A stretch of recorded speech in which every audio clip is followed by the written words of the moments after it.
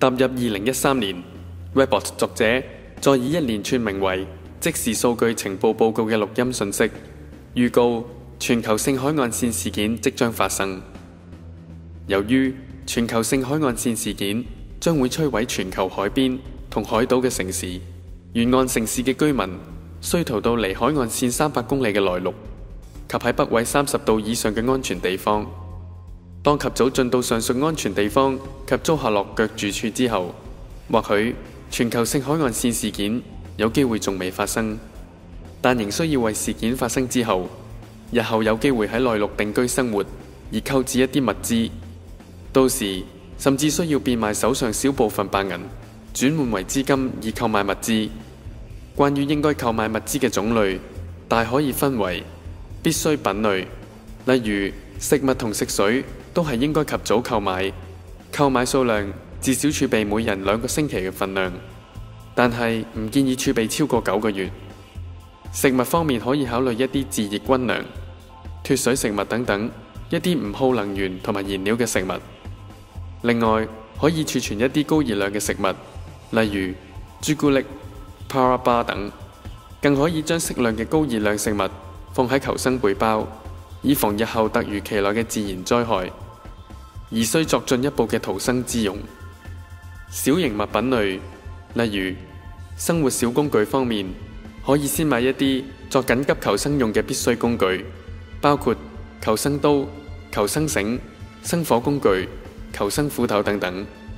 至於其他一啲小工具，可日後先購買，因為一啲小工具都較容易再生產同恢復供應，例如剪刀、鐵釘、螺絲、螺絲批、手鋸、手搖鑽、原子筆、單行簿、食用工具等。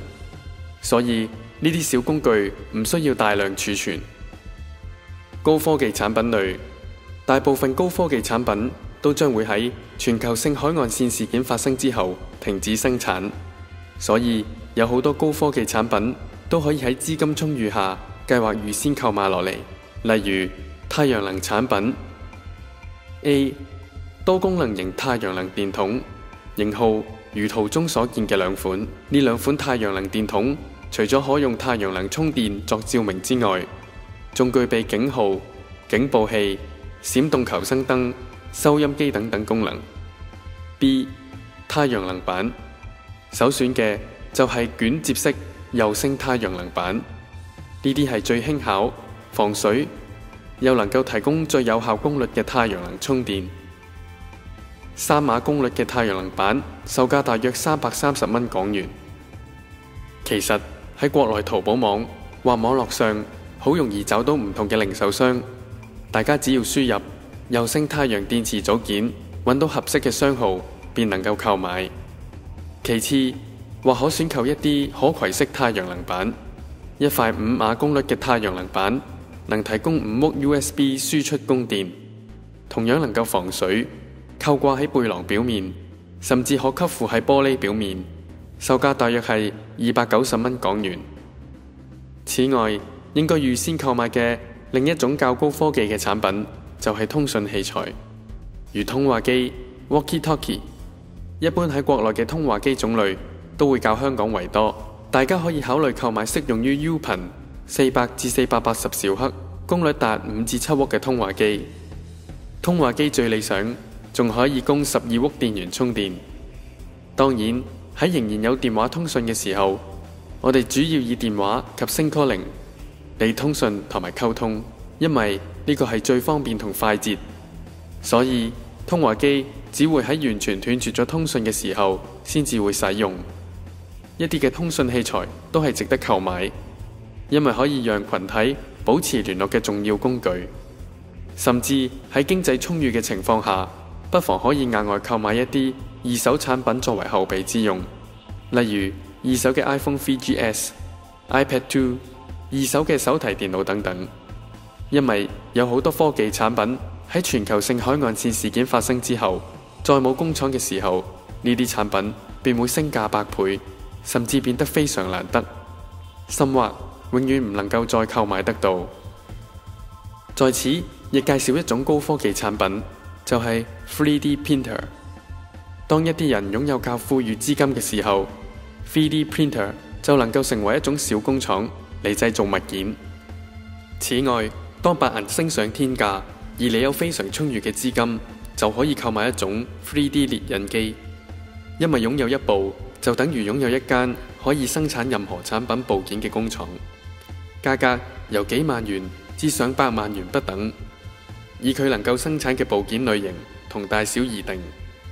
3D 列印即係快速成型技術嘅一種，佢係一種數位模型檔案為基礎，運用粉末狀金屬或者塑膠等可黏合材料，透過逐層列印方式嚟構造物體嘅技術。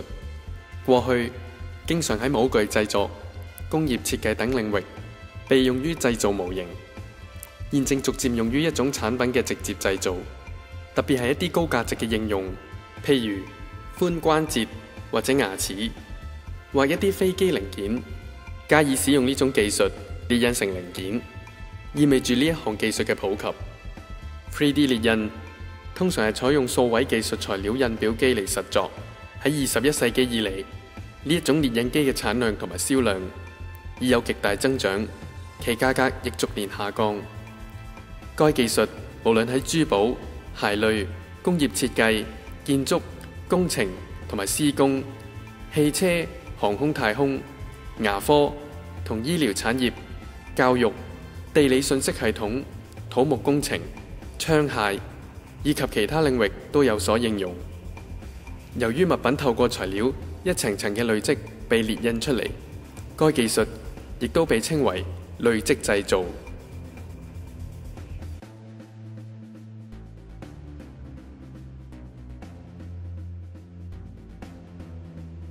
3D 列印嘅設計過程係先透過電腦輔助設計或電腦動畫建模軟件建模，再將建成嘅 3D 模型分割成逐層嘅截面，從而指導印表機逐層列印。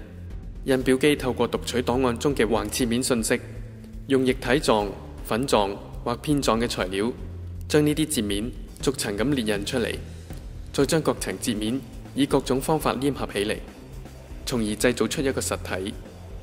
呢種技術嘅特點在於幾乎可以做出任何形狀嘅物品。傳統嘅製造技術如注塑法可以以較低嘅成本大量製造聚合物產品，而 3D 列印技術則能夠以更快、更有彈性以及更低成本嘅辦法生產數量相對較少嘅產品。一部桌面尺寸嘅 3D 列印機就可以滿足設計者或概念開發小組製造模型嘅需要。It may be the most eye-catching development in printing since Gutenberg invented the printing press 600 years ago. A machine that can make copies of almost anything, but this time in 3D. It seems like science fiction, but 3D printing is already in use, building hearing aids, jewelry, even parts for NASA. Now the technology is becoming available to anyone, meaning you can turn your garage into a small factory. So what would you build if you could create anything? Have a look.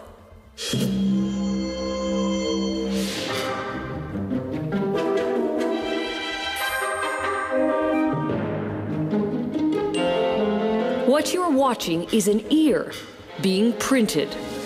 Layer upon layer, tiny droplets are deposited, building up the structure. So this is someone's ear. This would be printed to be someone's ear. Oh my goodness. The project is a type of 3D printing called bioprinting, led by Dr. Anthony Atala at the Wake Forest Institute for Regenerative Medicine in North Carolina.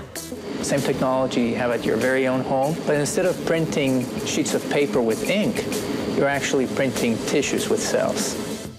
The premise is simple. Send a scanned image of a body part to the printer, and the machine starts building.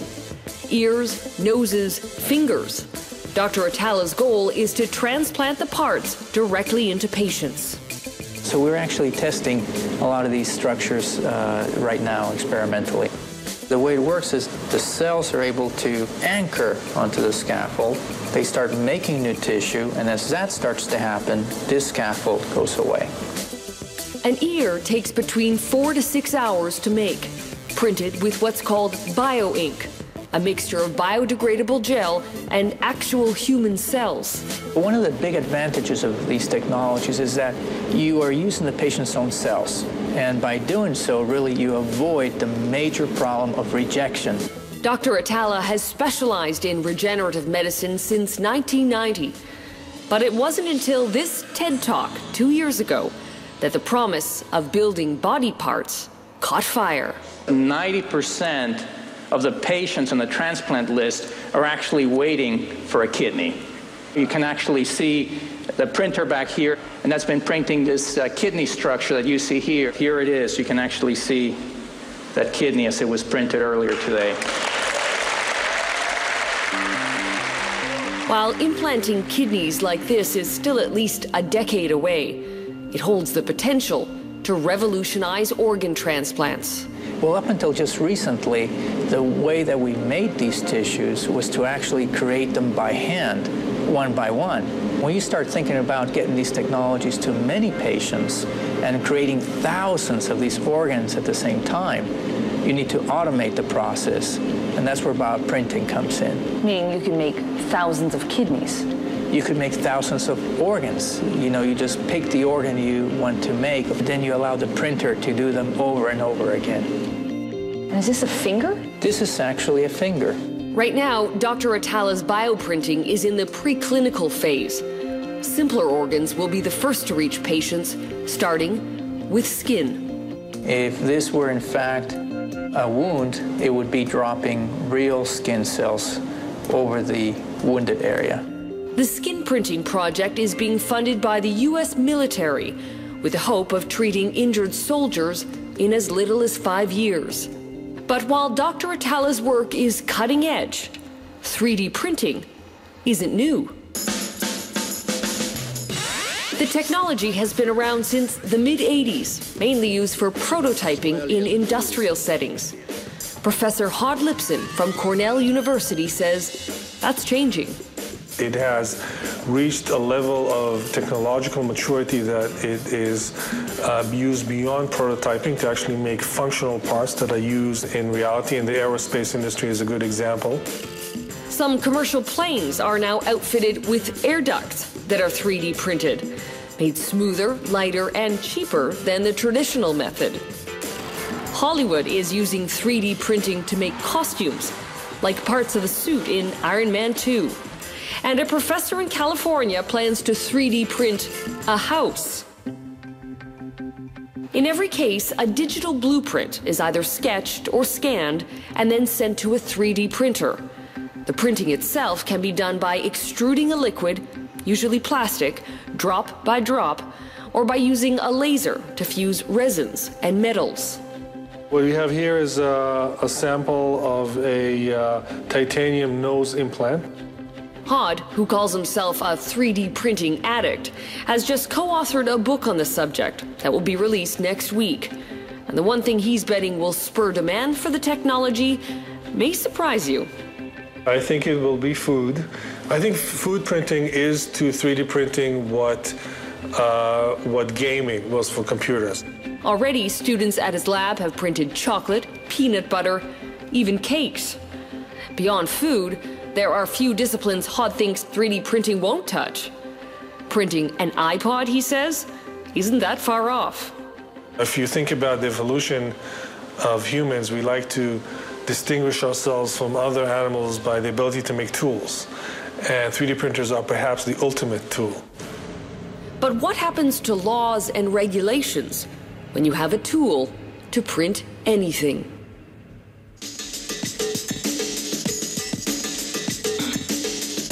From guitars to race cars, even a model of your unborn child, people who embrace 3D printing are finding new uses for the emerging technology. Once used at the industrial level only, 3D printing has gone mainstream. Today in Manhattan, you can wander into a 3D printing store, the only of its kind, and take home your own printer for $2,200. Bree Pettis is the co-founder of MakerBot. One of the reasons we opened a retail store is because 3D printing is still science fiction to a lot of people. The idea that you can have a machine and send it a digital design, a 3D model that's virtual, and it'll turn into something real, a physical model.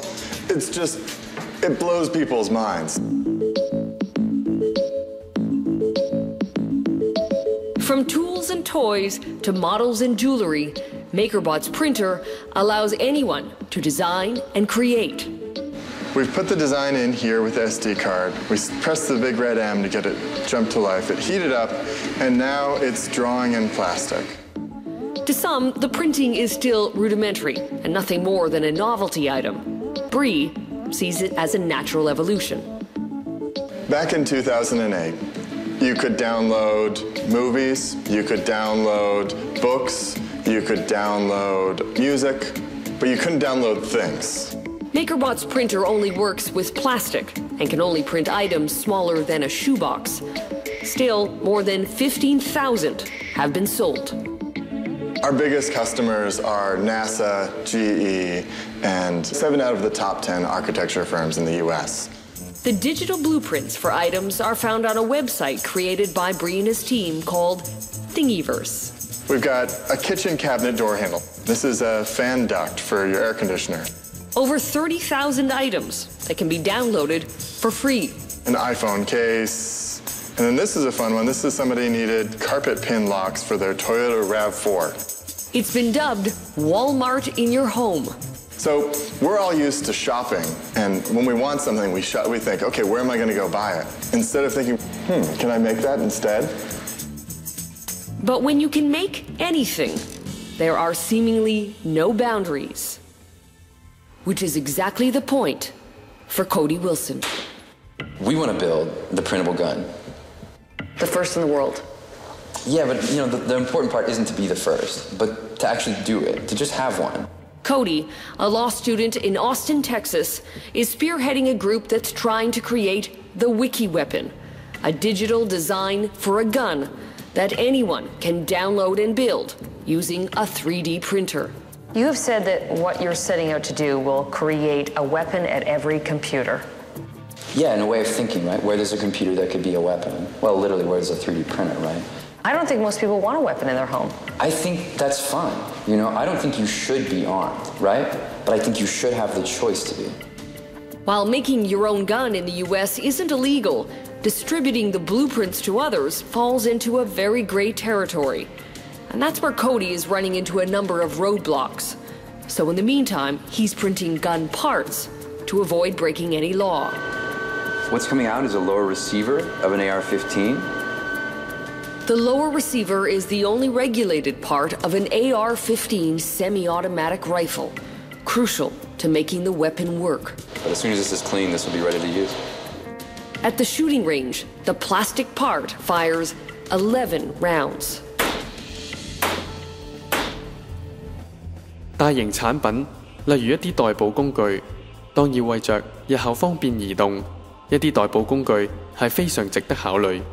而且喺全球性海岸線事件發生之後，將會永遠停產。A 可以購買一啲可充電嘅電動單車。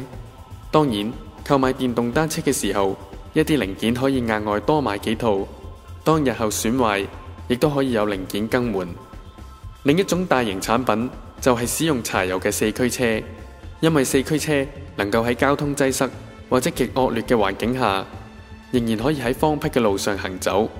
並且成為逃生撤離危險地區嘅良好運輸工具。事實上，為住燃油有機會突然短缺嘅情況，可以預留2桶後備柴油放喺車尾箱內。